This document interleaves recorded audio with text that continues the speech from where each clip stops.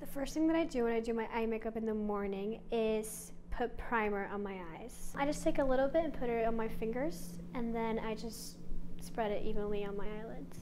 Like a base coat, just so that my makeup stays in place all day. I will go on to my bottom eyeliner, which I put in my waterline, and I just grab a pencil and just line my waterline to create some depth in my eye. I will go on to eyeshadow. So I will just pick any color eyeshadow that I'm feeling that day, and I will put some on the brush and just spread it on my eyelids. I try to keep it as even as possible and try to not go outside of my lids.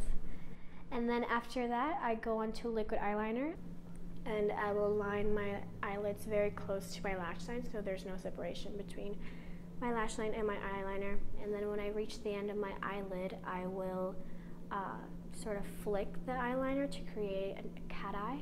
I usually just do a straight line starting from the end of my eyelid up, and then I connect that line to the rest of my eyeliner. It's kind of like tracing a triangle, and just keep filling it in until you get the shape that you want. And then after that, I move on to mascara, so I'll just put mascara on my top and bottom lashes. I like doing my eye makeup every morning because I think it's a way of expressing myself, and I really just enjoy learning about it and putting it on. I think it's the only 10 minutes of my day where I just sit down and focus on myself and listen to music. It's just a way of being creative.